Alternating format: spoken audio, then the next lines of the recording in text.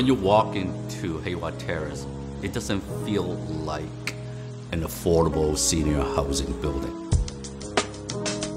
This project is Heiwa Terrace. It is an existing building in the Uptown neighborhood, and it is 204 units of affordable senior housing.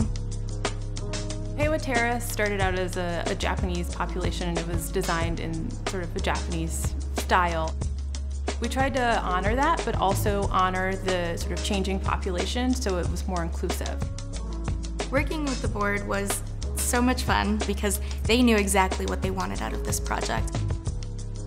There was many conversations about how important this cultural impact of art was in the project. So for example, the big painting, the takanoma in the front lobby, the rice paper doors.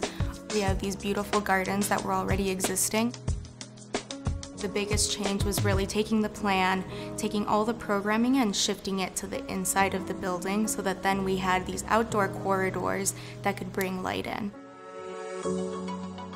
All the community spaces being on the first floor is important because it really acts as a hub for everything. The day room is off of that. You walk into an enhanced lobby space with plenty of lounge seating. And then there's also a library computer room for them to use. The exterior was a big facelift. We made all the windows bigger, so it really modernized the feel. We were able to create a lighter, more welcoming canopy that goes with the style of the rest of the exterior. The units are small, they're about 525 square feet. We opened up the kitchen to the living space to create one continuous space, which makes it feel more open. I live on the 12th floor and I'm looking out on the clouds and looking out on the lake.